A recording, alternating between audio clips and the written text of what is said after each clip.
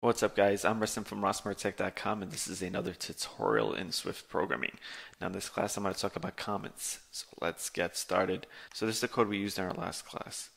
So in all programming languages, there are ways to write comments, footnotes, so that you can keep yourself up to date, or if other people are going to work on your program, they will be up to date. And you won't forget whatever a line of program does.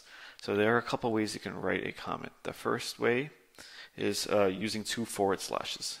The two forward slashes, right, tells the program that everything after these two forward slashes on this one line here is a comment.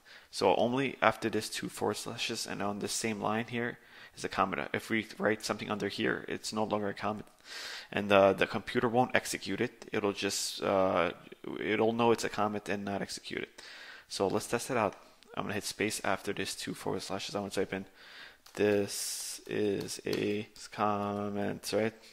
So if I try to write something underneath here, as you can see, it's no longer green. And if I continue writing up here, it turns green because it's a comment. Now, again, comments normally are green.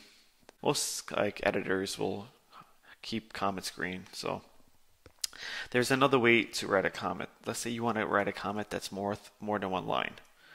And it's easy. All you have to do is type in forward slash or press forward slash this hyphen or star.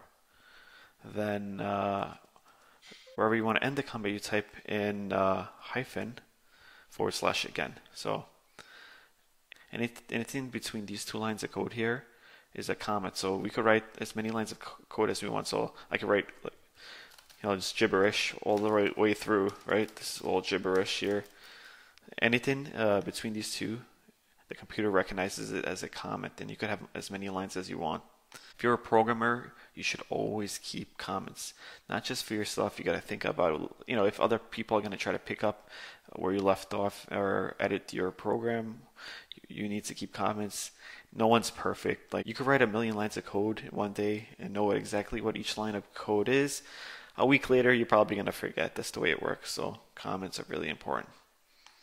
Alright, so that's pretty much it for this video. If you guys like this video, please give me a like. If you want more videos like this, please subscribe to my channel. I'm Rustin from rossmartech.com, and thanks for watching.